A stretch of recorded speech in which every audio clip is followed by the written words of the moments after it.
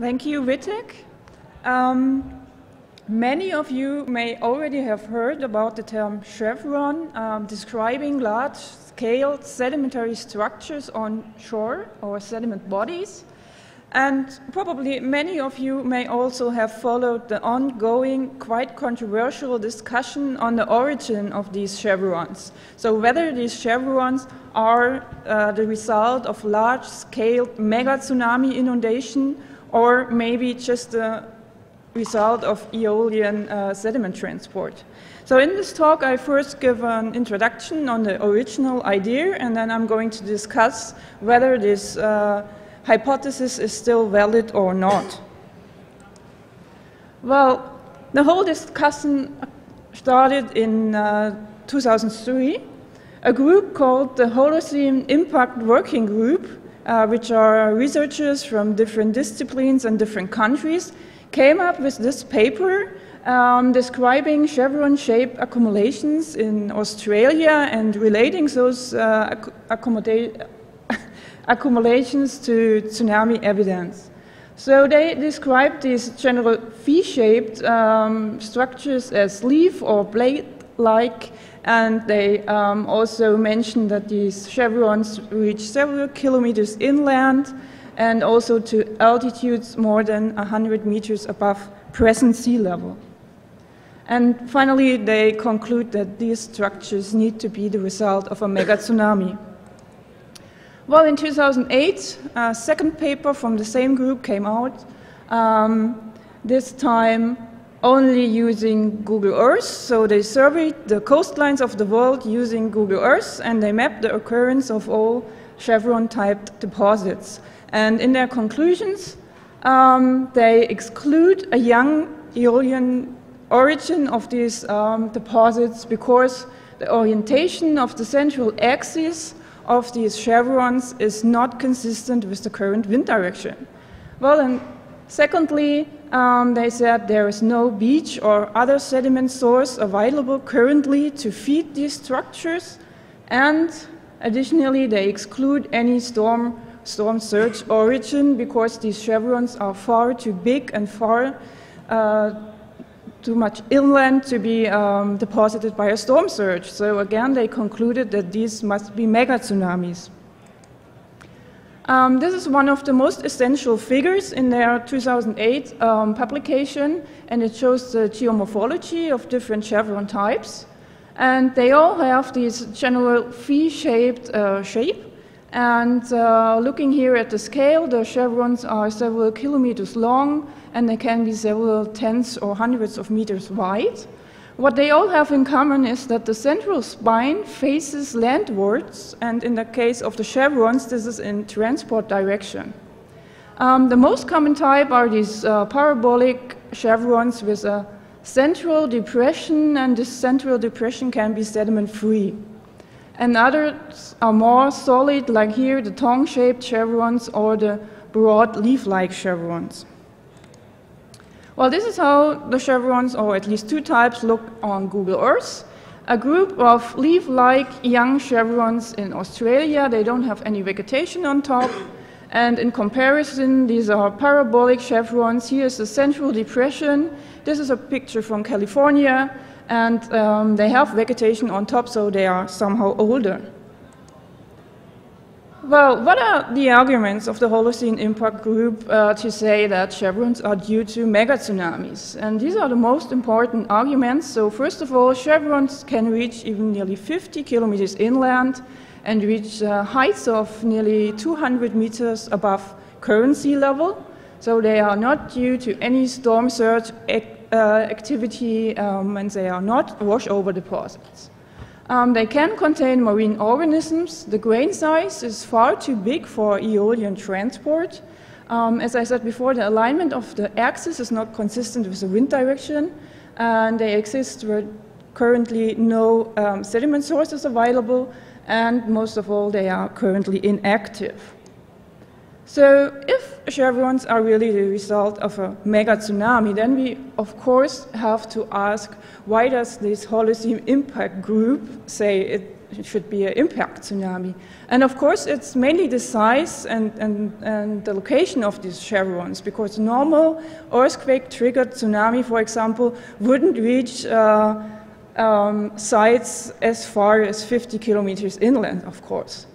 And so this is a map, also from their 2008 publication, and it depicts all chevron sites. So each of these red points here is a chevron or a group of chevrons, and the attached line here indicates the alignment of the main axis of those chevrons. So again, looking on this map, looking at Sumatra or Japan, where we had large, big earthquake-triggered tsunamis during the last years, you can see there are no chevron structures. So earthquake-triggered tsunamis do not seem to be responsible for the deposition of chevrons. And then instead, looking at the map, chevrons seem to occur quite randomly around the world. And so what the impact group basically did is they proposed different impact sites. For example, they extrapolated the axis of the chevrons out into the ocean, and there are certain points where some of these axes come together, and this is where they propose impacts. For example, the Broclo impact site should be responsible for the deposition of chevrons in southern Madagascar. Well, then in 2009, Jody Bourgeois and Robert Weiss published a paper saying chevrons are not mega tsunami deposits. And what they did is they used the Broclo impact site in the Indian Ocean. The impact should have an age of roughly 4.5 to 5,000 years before present. And they modeled impact tsunami caused by impact at this site. And what they were able to show was that the alignment of the main chevron axis here in black is not consistent with the tsunami run-up direction here with the red arrows. And this is, of course, because the tsunami bends towards the course in regard to the bathymetric lines. So they were able to show that this impact site and the chevrons could not be linked. So I and probably many of you thought that the discussion would have come to an end with this paper. But this was not the case. A few months later, another paper came out from the same group saying mega tsunamis in the world oceans, and again mentioning chevron dunes as evidence. So how to finally end the discussion? Well, the main problem is that there is no thorough field data available. So we have no information about the real thicknesses, the grain size, any internal structures, or the depositional ages. And what we finally did, we went into the field to Oregon, California, central Chile, and Western Australia to study the chevrons in the field. And this is how two types look like. This is Point Reyes, just a few tens of kilometers north of San Francisco. And this is a parabolic chevron. You see the central depression in here, and it's somehow old. It's having vegetation on top. And in comparison here, this is a tongue-shaped chevron, or several of them, in Western Australia on top of a cliff. Yeah, and the methods we used, first of all, were ground-penetrating radar to get an idea of the internal structures, and then refer to transport processes. And if we find soils, we could also state if there were active or stable phases during the development of these structures. We analyzed the grain size and the mineral content, again, to get an idea about transport processes, for example, sorting and transport direction, and to refer to sediment sources. Well, if there were microorganisms or organisms inside, we tried to find out if they were of marine origin, because this could give an idea about the water depths of sediment entrainment. And finally, we used optical stimulated luminescence dating and radiocarbon dating to get the depositional ages. So the dating did not only help to get the actual ages of the sediments, but also to distinguish between short-term event deposits by a tsunami or long-term aeolian deposition. And this is, of course, quite easy. If the whole sediment body was deposited during one tsunami event, all the sediment should have the same age. If it was an aeolian deposit, a dune, the ages should get younger in transport direction, so the chevrons should get younger landwards. And this is one of our surveys with the ground-penetrating radar. I picked the Point Reyes site because many of you might know it.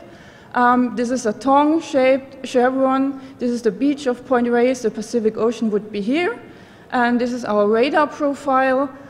You can see three important things here. First of all, these dipping layers here, these layers dip inland with angles between 20 and 24 degrees. So this is quite typical for foreset bedding of dunes.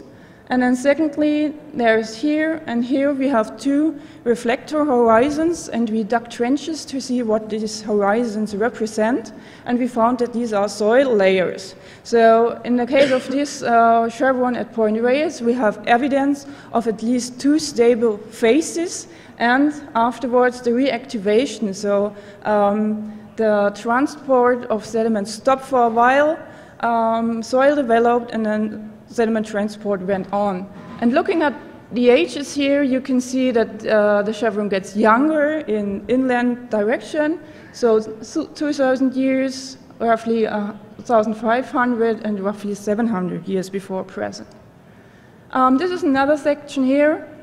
It's through the arms of a parabolic chevrons. And what you can see here is the avalanching of the sediments down the flanks of these arms. And this is a field picture. And you also can see that the base of the chevrons is, of course, older than the top.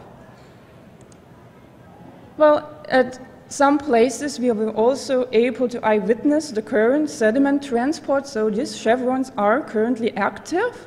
And most impressive was the site of Tamala in Western Australia, where we found that the migration rates are even several meters per year. You can see the trees being covered by sand down here. So chevrons are actively migrating, and some of them pretty fast. What else did we find? So we find lamination. This is again Point Reyes. And this lamination was due to seasonally changing wind velocities, with a coarser layer deposited during winter time when the wind was stronger, and the finer sediments deposited during summertime. Additionally, you can see down here, chevrons are generally quite fine-grained, medium to fine-grained sands. They are unimodal and very well sorted. We compared the reference samples from example from rivers or beaches with the chevron samples, and we found that the mineral composition and grain size are quite similar. We did not find any marine shells or recent shells in the chevrons, but what we found were terrestrial gastropods that live in this coastal environment. Well, we found big conch shells, but these conch shells in Australia were all parts of shell middens, so Aboriginal people brought these conches on shore, and all the fossil foramifera that we found were eroded from the underlying Pleistocene cliffs. So there is no evidence of any marine current source. Well then, finally looking again on the chevron distribution, we have to consider the wind systems on different scales. For example, the westerly winds being responsible for chevrons on the US West Coast, or seasonal winds or typhoons, tropical storms in northeastern Australia, for example. Regional, local wind systems play an important role, and of course, considering that some chevrons are several thousand of years old, sea level has changed during Holocene, and for example, a lower sea level might make new sediment sources available, and wind systems might change. And this is an example for the regional wind systems. This is Quappa Point in Western Australia. Here are the chevrons, and these are the main axes of the chevrons, and these are consistent with the main wind directions. This is a road diagram from a nearby airport, and you see the wind coming from south and southeast. And so the most important messages are that the tsunami or impact tsunami hypothesis is not longer acceptable. This is because the internal structures are typical for dunes. The depositional ages also support the long-term development, and several chevrons are currently active and migrating. So they are not related to any mega tsunami, and of course they are of Aeolian origin. Thank you.